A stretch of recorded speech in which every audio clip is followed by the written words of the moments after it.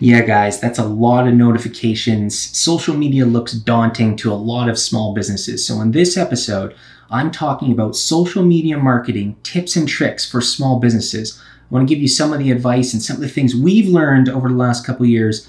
They're going to help you and try to extend your reach and get you more ROI, get you more sales, which is what you're looking for. Stick around. Let's get started right now.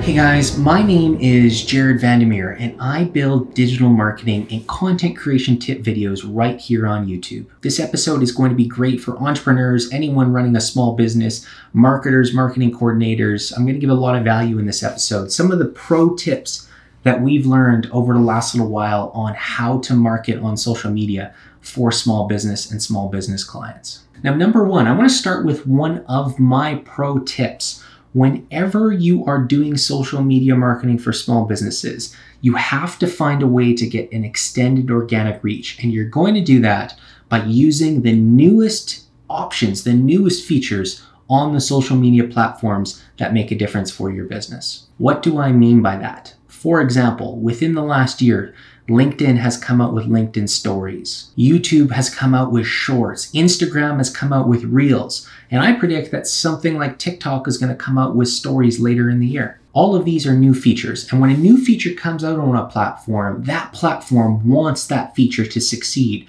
So they get you a little bit of a boost, a bigger organic reach than your regular content to try to promote that to their audiences. And one of the examples that I always like to use is IGTV. When IGTV came out, it was a huge extended reach. We had a lot of different clients and people posting IGTV videos and really were surprised by the fact that it was getting 200, 300, 400 views compared to their other content, which was only getting pushed out to 50 or 60 people. More recently on Instagram, I started posting some reels and a couple got featured by Instagram in the beginning. Again, when Instagram was trying to get more people interested in reels, they're more interested in making sure you get an extended reach. Put a star beside this one, guys. Whatever comes out, whenever it comes out, do your research, and if it makes a difference for your audience, post and get on those new features right away. Get an extended reach, build your audience. Number two, you hear a ton of influencers talking about quality or quantity. And I want you guys to combine those together. Some quality, some quantity. At the end of the day, I am less concerned about either of those. What I'm concerned about is watch time. The longer someone watches your video, someone stays on your content, reads your text string, the more likely it is that they're going to see your future posts when you post them. You create this compound effect. For example, one of my top videos on YouTube right now is top social media apps in 2020. It is got a ton of organic reach compared to my other videos because it has a long watch time. It's getting resurfaced. It's getting recommended to other people. Yet the quality isn't all the way there. The audio's not great. The lapel didn't work that day, so we had to use the audio from the camera. Some things weren't fantastic, but saving that, still editing that content and pushing it out has got me out and got a reach to a bigger audience, which is what we're all looking for. So quality, quantity, at the end of the day, I'm not worried if the video's a little grainy or the sound's a little bad. What matters is that content getting watched, and is it getting watched for longer? When you're looking at your analytics, look at watch time, see it improve over a long period of time. That's how you know you're succeeding. The quality and quantity just really matters if your watch time's going up over a long period of time. That's how you're going to balance it. Now, number three, I'm not going to talk about this tip for very long because it's something I'm passionate about and I talk about in a lot of videos, but pick one platform that makes the biggest difference to your audience, specifically if you're working with a small marketing department or using your own time and resources.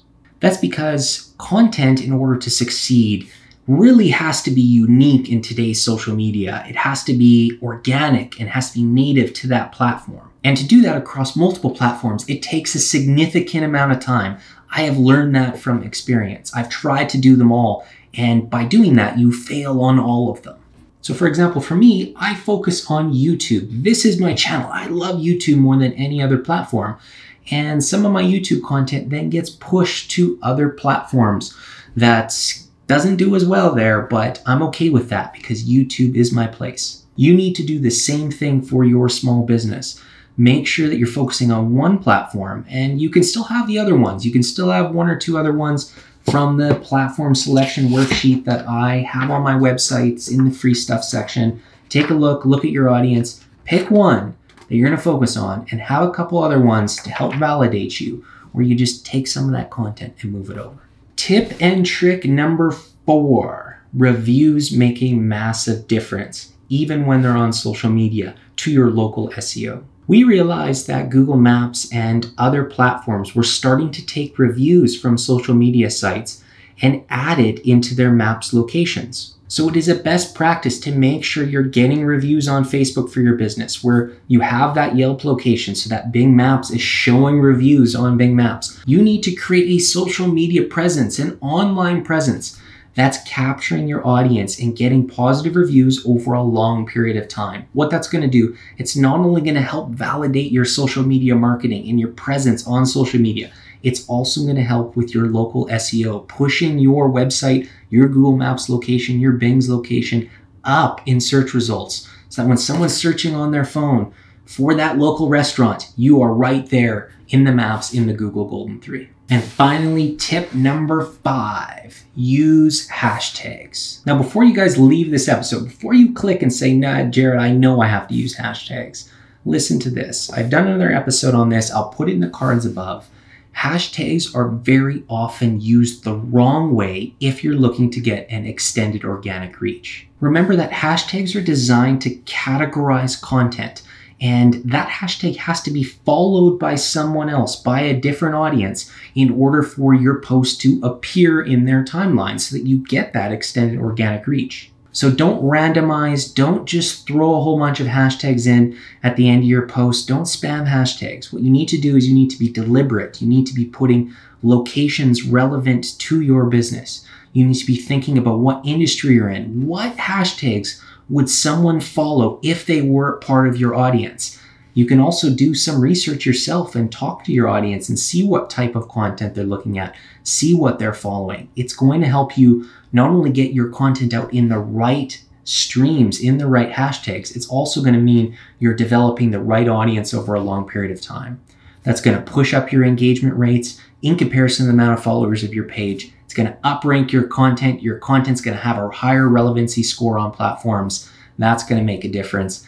You're going to love it. You're going to see a lot more results, and you're going to be really happy about the audience you build over time that's going to trust you and buy from you when the timing's right. Guys, that is it for this episode. Social media marketing, tips and tricks for small businesses. I hope you guys enjoyed it. If you did, if you got any value of any of the tips that I offered today, make sure you smash that like button and hit subscribe. If you didn't, hit dislike. I really want to know. I want to keep improving. Leave me some comments below so that I know what to do better in my next episode. Hope to see you guys there. That's it for this one. That's all for now. Guys, just in the end annotations here, I just want to let you guys know that more than just the platform selection worksheet is in the free resources of my website. I got a ton of other documents, customer avatar worksheet, content planning calendars, weekly calendars, different ways to come up with content on my website. They're free PDF downloads. Go check them out, download them. I hope it can help you guys out in planning out your content and doing better on social media, which is such an important part of today's businesses. I want you to succeed. Come on this journey together and let's learn together. Let's have a lot of fun. That's all for now.